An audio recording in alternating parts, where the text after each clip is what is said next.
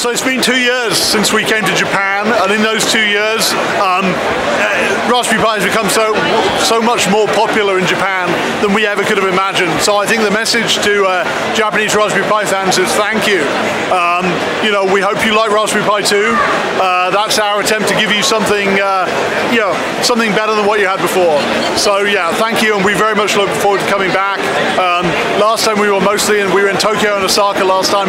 We'd love to come back soon and travel much more widely. Come see more Raspberry Pi fans in Japan.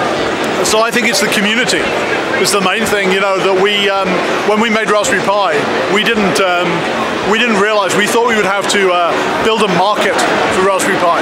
But what we found actually is there are lots of people like you guys who are already excited. You know, who already wanted Raspberry Pi before it was made. So as soon as we made it, people suddenly jumped on it and bought it. And this has happened all over the world. So yeah, I think that's probably been the secret of Raspberry Pi's success. Accidentally building something that everybody already wanted. Raspberry Pi is used in over 110 countries today. I see the sales figures. Sells in over 110 countries. We're very excited in particular about Raspberry Pi in Africa. We think that Raspberry Pi in Africa can be, there's a lot of people in Africa who've just bought their first television. Maybe it's a second-hand television, an analog television. And we think Raspberry Pi's got enormous potential in these developing countries to give people their first experience of owning a computer, just like we did back in the 1980s.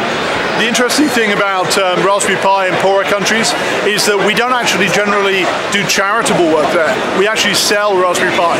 So our interest in those countries is in finding small entrepreneurs, business people who will resell, be value-added resellers of Raspberry Pi. We think that's more sustainable. There are so many people in Africa, we couldn't afford to give them a Raspberry Pi. But if we can build a local computer industry in Africa, then that has the ability to hit 1 million, 10 million, 100 million people over the course of the next few years.